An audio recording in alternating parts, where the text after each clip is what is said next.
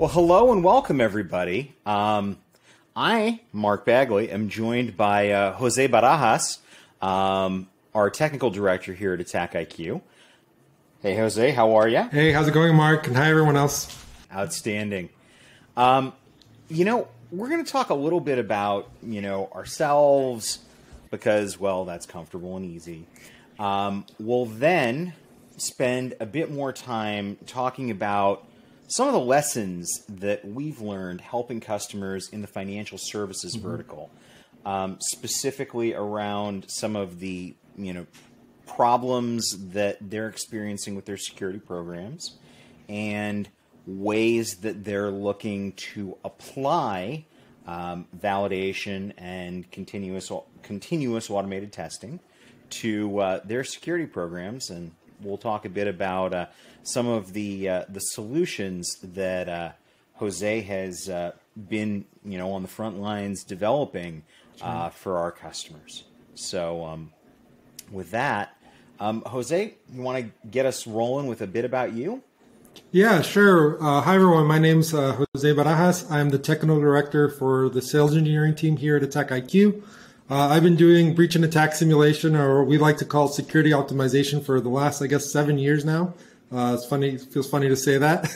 And prior to that, I spent 10 years basically reverse engineering malware, developing sandboxing technologies, and that's kind of my background. Just to give a sense, I think we do a lot of training here. Just to share, I started as a web developer. I actually happen to know Flash very well because of that, and that was my entry into cybersecurity. And as you know, luckily Flash is dead now. I don't know if I could say that, but at the same time, right, that was a huge problem. That's where I got my chops started from a security perspective, and love the industry, love what we do here, and definitely love what we're doing here at AttackIQ as well. Outstanding. That's an interesting and somewhat auspicious way to enter cybersecurity, with like the world's most vulnerable presentation layer technology. But that all clicks together for me. And for all you watching, I'm Mark Bagley. I'm AttackIQ's Vice President of Products. I've been working in cybersecurity for the last 20 years, but I am lucky enough to have had 2 different careers in IT, starting in operational IT and network engineering in the 90s. And back in those days, there weren't dedicated security practitioners. You just gave your security to the network guy. And hi, I was the network guy. So, seeing the capabilities evolve from their infancy into what we all operate today is both exciting, humbling, and there's a lot more for us to do to improve our programs, especially with the context of adversary behavior. So that's a good opportunity for us to talk briefly about the AttackIQ Academy, and that's something that I think you can get a lot of value out of. Jose, I know you instruct Academy courses. You want to tell the folks watching with us a bit about what AttackIQ Academy is? Yeah, absolutely. So, one of the things we want to do here is make the world safe for compute at AttackIQ, and providing training so that our customers, or even folks that aren't customers, have folks that understand how to apply purple teaming, how to do things like apply MITRE ATT&CK, and of course how to do breach and attack simulation is our way of giving back. We're all practitioners here. We're actually directly involved in the research with the MITRE Center for Threat Informed Defense. So beyond our experience as practitioners, we're also sharing the learnings that we find as part of that process as well. Things like the emulation plans, the NIST mappings that we did, and others as well.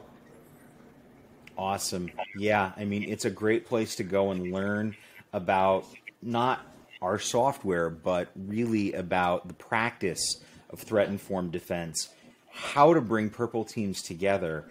And the best part of it is if you're a CISSP or any other certification that requires continuing professional education credits, CPE credits, You can get those for participating in the courses at Academy. Right. So check it out at academy.attackiq.com. With that, let's sort of shift gears a bit into the challenges that we've been observing from the engagements that we've had in the financial services industry. There's a few of these that sort of resonate and show up, and Jose and I had a chance to sort of put our heads together about what we thought those were that we've seen sort of durably time and time again. Let's sort of run the list here. So the first challenge really is, what parts of my program, what parts of my information security program are working? And how would I know? How would I know if my firewall works? How would I know if my EDR is effective against insert adversary behavior here? Finding out the answer to that question is fairly pressing for a lot of folks.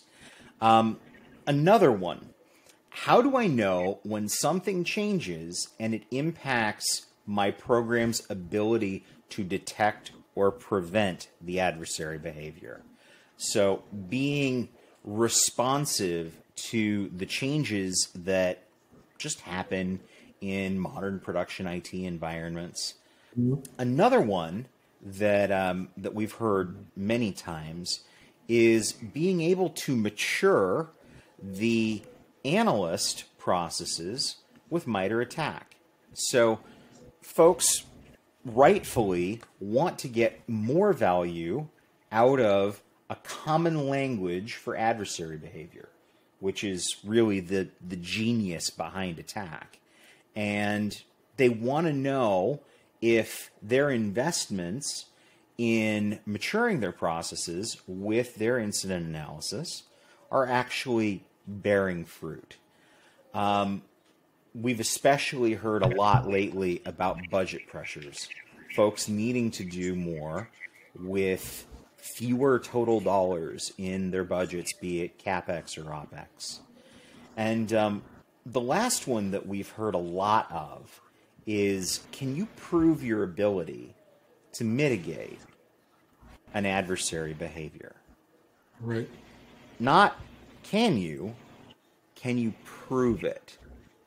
So, I mean, Jose, those were the ones that we talked about. Do you want to flip the table on me and suggest any randos, or do we want to work through this list here? No, I think we can jump right in and kind of just work through the list and have a little chat about them. I definitely have some feedback in each of those. Definitely some war stories we can talk about. So let's just jump right in. Cool. So how about let's just take it from the top. What parts of my program work, and how do I know? Like, how do we approach helping a financial services customer understand whether or not, for example, their network segmentation actually does what it's supposed to be doing, and that you can't directly connect to systems behind the PCI boundary? Yeah, no, those are the kind of things that, I was having a conversation earlier today actually with a CISO, and, unlike an application that, when there's downtime, everyone knows about it, everyone jumps, everyone's getting those support tickets. And unfortunately, we don't have, any feedback loop today when it comes to our security controls. So, the way that I think I see it is folks are testing, but it's just not enough. So to your point, they know this area is working, but what are my other 20 sites that I manage, right? My red team can only cover 1% of my topology per month. At most, that's going to be 12% per year. And you're probably never going to get better than those numbers. So that's the challenge that organizations are facing. And just having an understanding of when that failure happens is what we don't have today. And that's why we're not able to really answer those questions, to the fullest extent that we would want to. Got it. So, when you think about the solution path for, becoming aware of a control deficiency and, totally understood that control technologies fail silently. They don't fail obviously. That's a great point. How would we, suggest that someone who has to, attest to their segmentation being a certain way go about doing it? Mm-hmm. Yeah, I think there's two parts to it. I think one is being very specific about the expectations. A lot of times the SOC team may not be in a direct, step by step with the risk team, right? The risk team understands if I don't have this network segment in place, I'm not in compliance with PCI, and this is the dollar cost that, we're going to have to face as an example. So first of all, having these teams work together, communicating better. I always like to say that concept of purple teaming is not just between the red team and the blue team, but it's between the SOC and the security team and the rest of the organization. So I think that's the first way that customers can address it. And then the second way is, make it as part of the process, right? Depending on how your process flows, in healthcare, for example, laptops are sitting for months at a time. That's the problem they're facing. In financial, you're probably more worried about those concentric circles of segmentation around your terminal. So let's go ahead and test those key areas that are valuable to us, whether it's, from a direct risk to us as a business or from regulatory compliance that is going to cost us some dollars if we don't fix that right away. Making sure that those priorities are in step with what the SOC is doing, I think is the best way to approach it. That's a really good point about being a force for aligning those groups as you sort of prosecute this goal. And the concentric circles, I really like that analogy. And, it works too, even when, we're doing stuff remotely, because, virtual desktop infrastructure is so common in financial services. Like, those Citrix servers live somewhere. They have access to resources. Browsers run inside those VMs. So, Right. just because, the working model that is, so common right now, moved where the computer is, doesn't necessarily move the responsibility of being able to prove, in this particular example, how segmentation's working. Maybe let's move on to the next one, which is, how do I know when some change is impacting my control function? I mean, it sort of goes to the thing that you said right at the start about, like, if the service is down, if the order can't get booked, if the trade can't get confirmed, if the wire can't go out, that's obviously like screaming red. But how do we, create the awareness around a control technology that would have otherwise just failed silently? Yeah, and I think, the first thing that comes to mind here is, essentially starting to test, essentially on change, right? We have an established process today at organizations for change control, for governance, even down to version updates, right? You can't update that agent unless we know the exact version, what those changes mean. And from that perspective, I think just tying into that process that you're already using today, so that way it's not an additional step, a completely different area, so that, to your point earlier, Mark, right, we have these dispersed teams, right? We have the guys that are focusing on the networking side, guys that are focusing on the endpoint side, others in DLP. For our multinational organizations that we work with, that adds even more complexity because regulations here aren't the same as regulations over there, right? Let alone the third country that you're operating in. So that just adds that other layer of complexity. So defining the expectations very clearly, like we talked about earlier, and now tying into, I'll use the buzzword here, AI ops that you're already using today. And anytime there's a change, let's validate those changes haven't affected our security posture. Let's do it in a programmatic fashion. That's the only way we're going to be able to keep up, especially with, the complexity of organizations that they're dealing with. I definitely saw what you did there with that little buzzword drop there, but it totally makes sense. I mean, being able to to commission the evaluation of control performance. Every time I have a maintenance window, am I capable of testing my segmentation? Am I capable of testing whether or not my EDR is functioning, whether or not, known bad samples can be written to memory or disk, so on and so forth, whether or not these things can happen after, you do a policy update, or you update that agent, or, you go through a broader maintenance window where maybe you're restructuring certain parts of how you deliver service. But, the message, at least for me, is clear in that being able to continuously execute those tests whenever you need to, or maybe just make the tests themselves an automated thing that happens, removing the operator from the decision to test, can help increase the level of assurance that control technologies are functioning as you intend them to when you deploy them. So let's spend a minute on maturing analyst processes with attack, and that being able to tell the story and prove the story with data points of where the value is. I mean, I know that, yes, getting more knowledge in people's heads about how to describe adversary behavior, making, the language of adversary emulation and adversary emulation plans a thing that's broadly understood is all very good, but let's take it out of the motherhood and apple pie domain and let's turn it into, like, how do we realize and prove the value that we're getting? Right.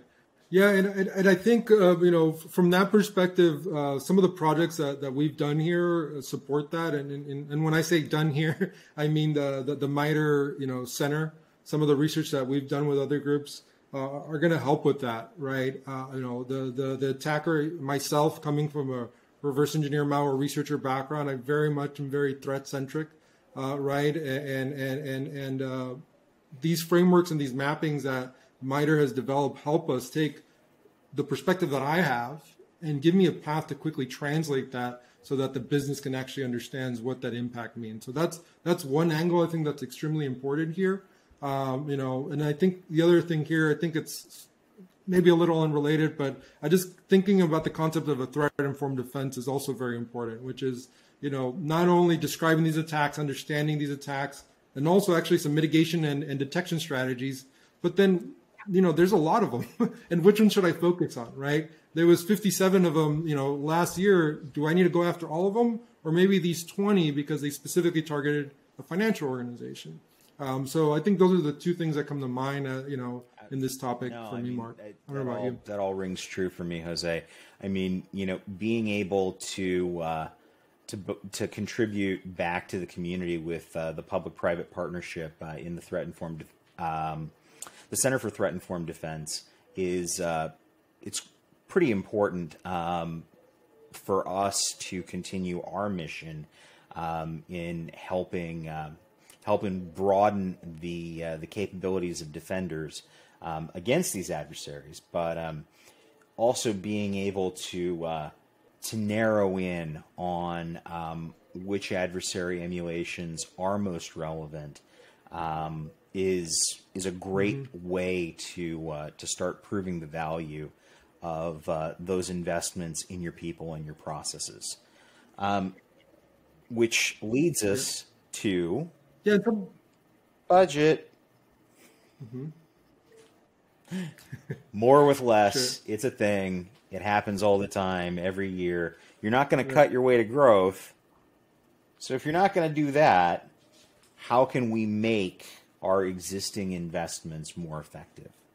Yeah, and automation, to bring that up, right? And everyone says automate everything, but as much as the things that we understand can be automated, our most successful customers focus on 10 to 20 key areas for the month, flush those out end to end, and guess what? Now that they've been customers 3 to 5 years, they have an extensive control capability testing framework that they can invoke at any time. Of course, some of that is tied to some automatic processes that we mentioned.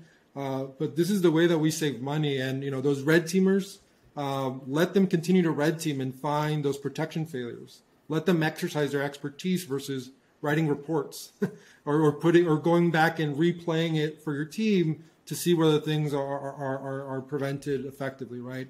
And the SOC should be very much focused on addressing new threats, right? Tuning the technologies versus going back and fixing Mimikatz that's not getting prevented anymore, or the iCar file that can be downloaded into the environment, which is probably the extent to which most organizations are testing today, in an automatic fashion.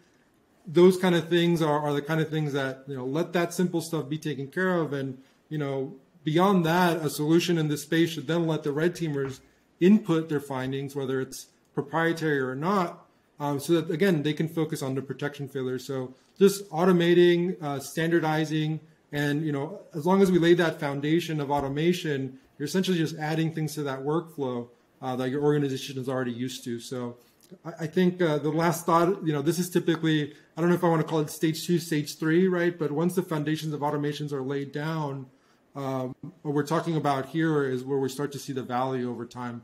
Well, I think you make a really good point there around the staging, and you could call it stages, you could call it phases. Really, it's about acknowledging that most folks are going on a journey as it relates to evaluating their control performance and testing. And it's not a thing that you show up and decree that you're going to do it one day, throw technology down, and, say mission accomplished. Yeah. This is a practice. Right. And it is a new way of managing a program. And it is a new way of collaborating with, functions that maybe didn't really collaborate at all before. And, it's not about trying to prove that, hey, this thing's got more value than this thing. It's about taking the resources that we do have and combining them in a way with evidence to produce a better outcome. And that absolutely sort of sits right with me, and what I've observed right alongside you with our customers. Last one we've heard over and over again. Can you prove your ability to mitigate? Yeah, no, this is I really like this one. I had someone that I talked to at RSA back when we could actually meet in person, and I think that's like 3 years ago now. And GLBA came to them and said, "Hey, what technologies do you use to prevent ransomware?" Simple question. You write down the technologies you have. Person looks at it, that makes sense, and here we go, right? Now that same question is being asked, but now, to the point of this topic, prove you have the ability to mitigate ransomware.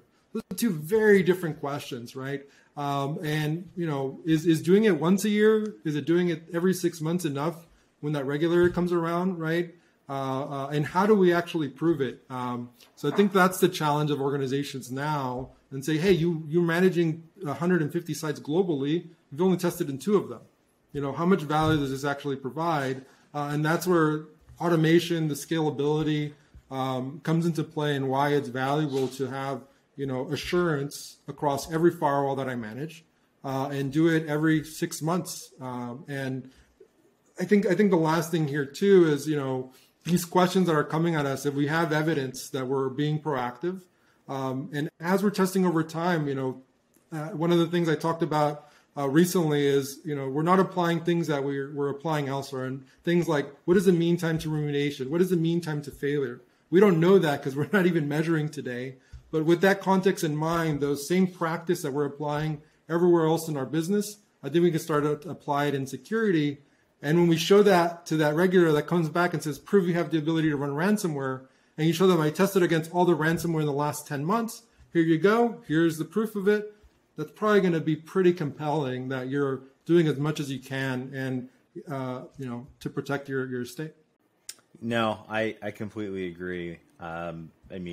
Being able to, show whatever regulator with whatever mandate, the evidence that controls exist and that they are functioning properly and they are capable of taking action and intercepting known adversary behaviors, which we can describe because of attack, is the foundation. And automation is the way that we do this on an ongoing basis that both A, improves the efficacy of the program and lowers the overall cost to operate and prove that the program functions at the efficacy level that we desire. So definitely makes sense to me. But that's not really just all. I mean, like, if we think about where we could go with this proof that I can mitigate a known adversary behavior or a series of adversary behaviors, could we not actually turn attestation to my cyber control functions into something that is more of a financial control? Yeah, I definitely think so. You know, given what we've seen with our customers, right? The risk that not knowing poses to the organization, or maybe if you're an organization that has dealt with something and now the regulators are breathing down your back, you know, a thing that we've observed is, you know, now you have to put money in reserves. That's money that can't be used to create, you know, deploy more ATMs or set up more programs or set up additional sites for that you can provide services to your customers. That is now sitting here. So, you know, being able to prove, like we just talked about earlier, with that attestation, and, you know, my goal is to have to be just one line in the minutes that it was reviewed and everything is okay, right? That evidence is going to help reduce insurance costs. Hey, look, I'm doing much more than the other guy is, kind of like that good driver discount. That's an approach that some of our customers have taken, right? Saying, hey, I have X amount of money in reserves because you've told me to do so. But I'm doing this. How about I take some of that down because I'm reducing my risk and I'm validating it. That's another way of being able to, you know, to your point, free up some of that capital and really allows you, the business, to define why they should be able to use that capital. Otherwise, you know, if a requirement has been imposed. And then actually we just saw something, you know, today where even, what was it, Mark? Even loans, right, are being affected by your security posture as well. So even, you know, loan transactions, whether they're long-term or short-term or, you know, hour-term overnight loans that I know you guys do across organizations, this might be a way of also, you know, providing proof, just like we've observed already from an insurance perspective as to, you know, why that shouldn't affect, you know, the APR or whatever the cost of borrowing that money would be, because you're actually doing your job and you're being proactive, unlike the other guy. So. The self-insurance case that you described first, you know, that capital set aside, you know, that obviously is that's a very real thing that's happening today, and you know the interest of a different class of underwriter in trying to use this as criteria to make intelligent decisions is just another sort of tick in the box. The long list of boxes behind the need to pursue a continuous automated security optimization journey. So with that, any last remarks for our audience here, Jose? Yeah, I mean, I think the story here is, at the end of the day, you know, working with different parts of the business, you know, and automating as much as possible is going to be a way of, you know, getting away with more with the budget you have today, because you're probably not going to get new budget next year, right? Or it might be reduced. So that's folks that I'm talking to. That's why they're coming to me, right, and are looking for these solutions, because they see that as the quickest path to manage their estate in a better way. So yeah, I think the same automation that's happening in CI/CD or AI ops today is the same automation we're asking you to apply here when it comes to your security stack, is my last comment, I guess. Cool. Well, thank you for sharing the anecdotes, the war stories, I definitely greatly appreciate all the perspective you bring from our engagements all around the world. With that, we'll bid you farewell. Enjoy the rest of your program at Purple Hats, and we'll see you at AttackIQ Academy. Thanks so much, everyone. Bye, everyone. Take care. It's almost time for our closing keynote, which I'm sure you're not going to want to miss. You know what time it is. It's time for another break, so we'll see you back here in 5 minutes.